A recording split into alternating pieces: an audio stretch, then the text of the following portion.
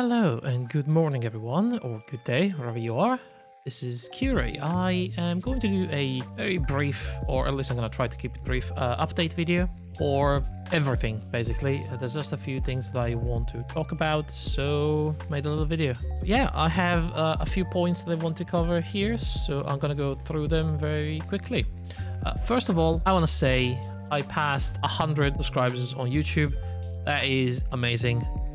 Thank you so much, everyone.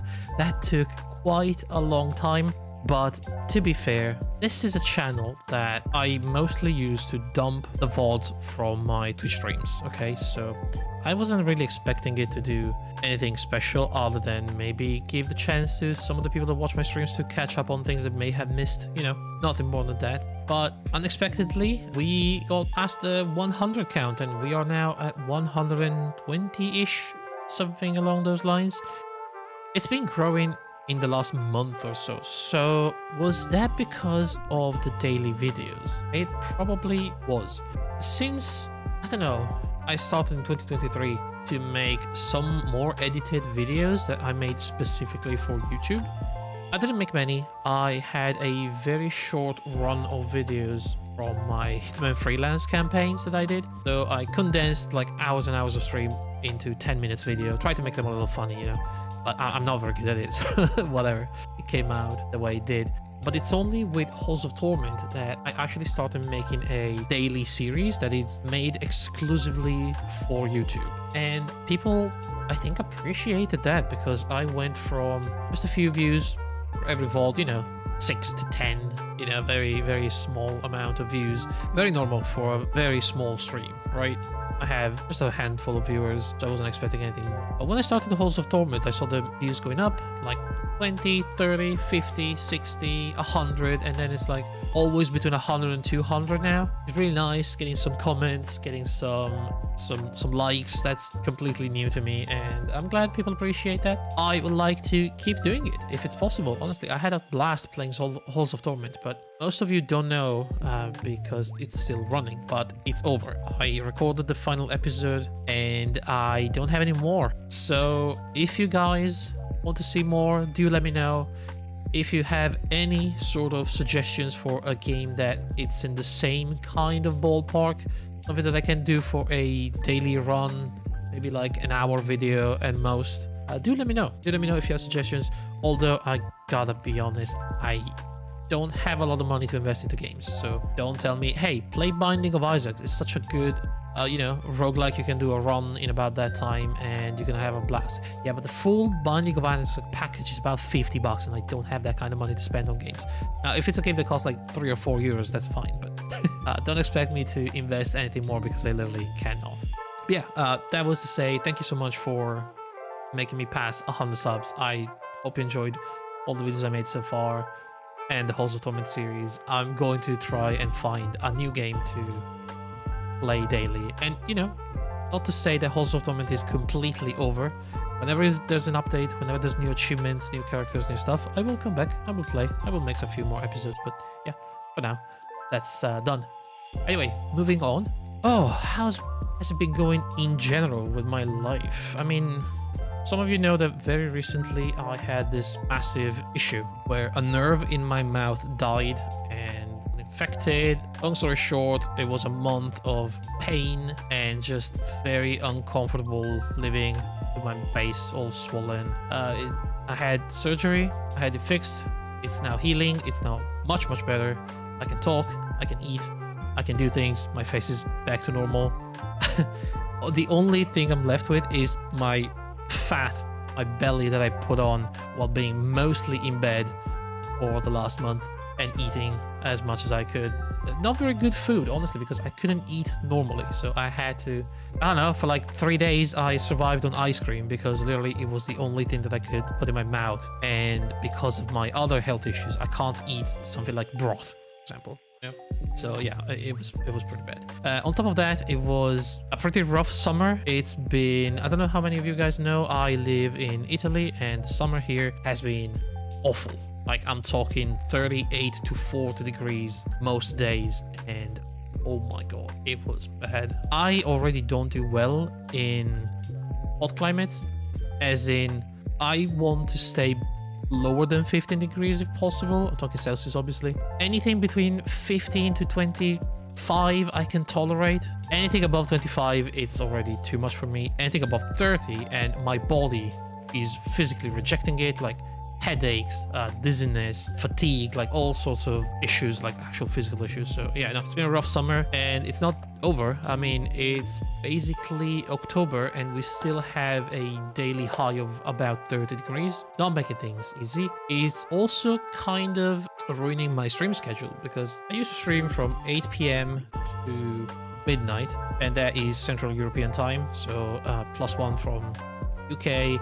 I can't do that when it's this hot. I have to stop early, 10:30 to 11 maximum, because I have to turn off my PC and let the bedroom cool, because I have my entire setup in my bedroom. It's not very comfortable when you have this PC increasing the heat that's already there. When it's 38, 40 degrees outside, at night it's like 32. Even the AC struggles to keep it. But, you know, the nights are getting cooler and the summer schedule should end soon.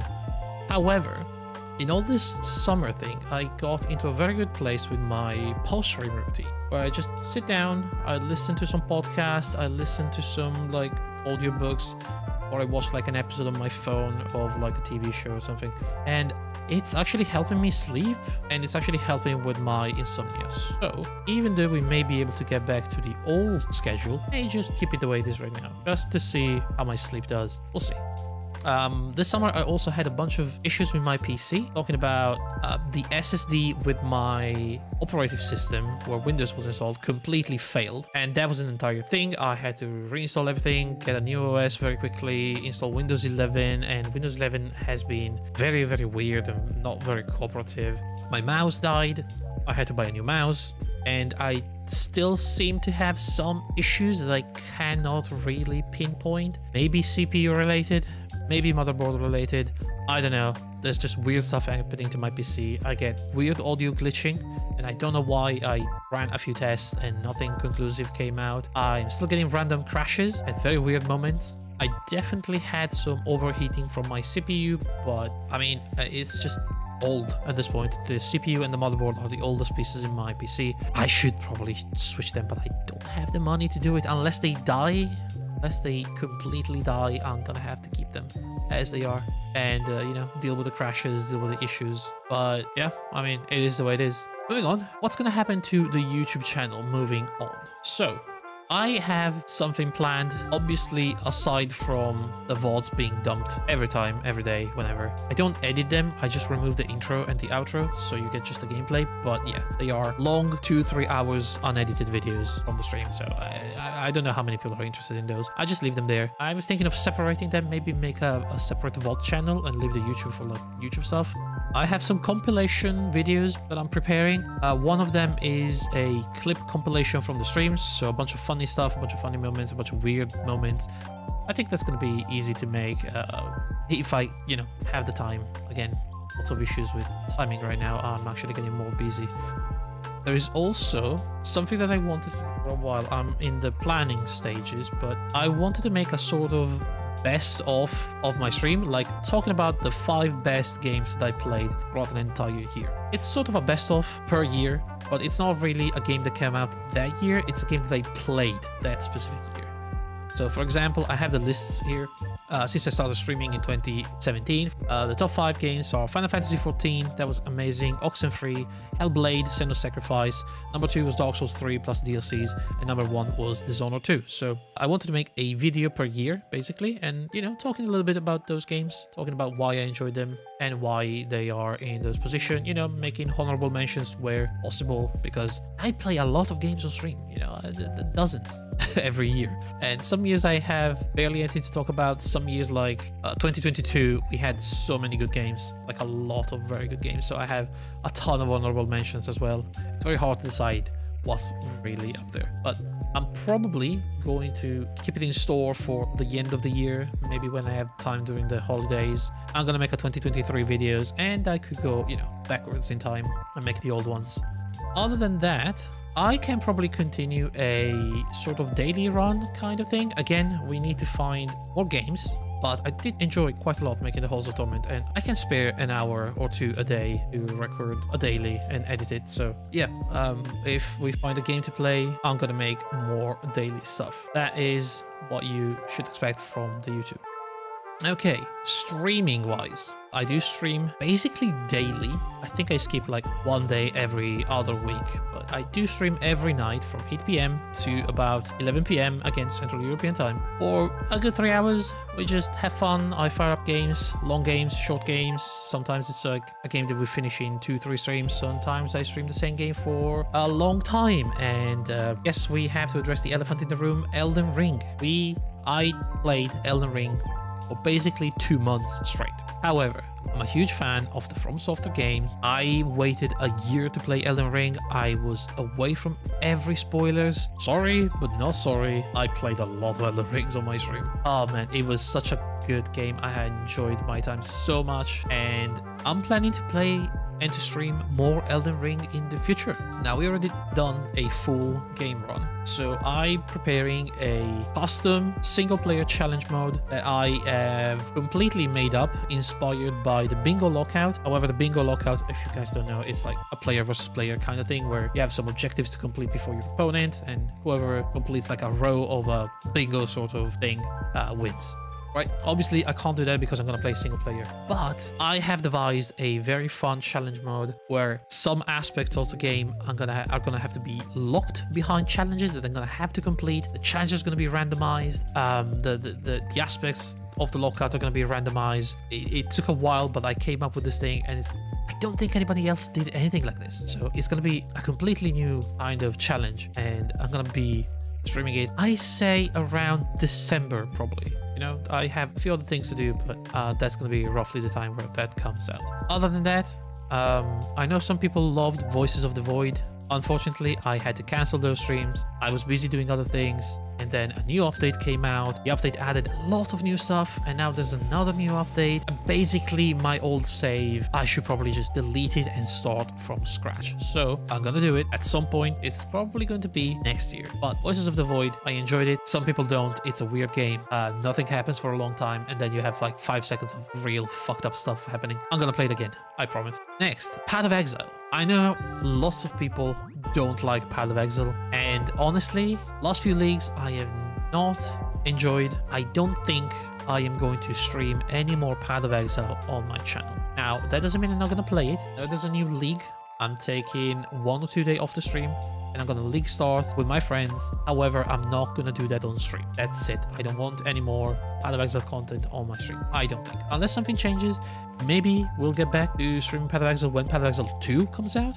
I mean, that's, you know, it's a different game, so it's probably worth playing. But at the same time, I don't know. It's a weird thing to stream for 1-2 episodes, then people don't see what happens to the character.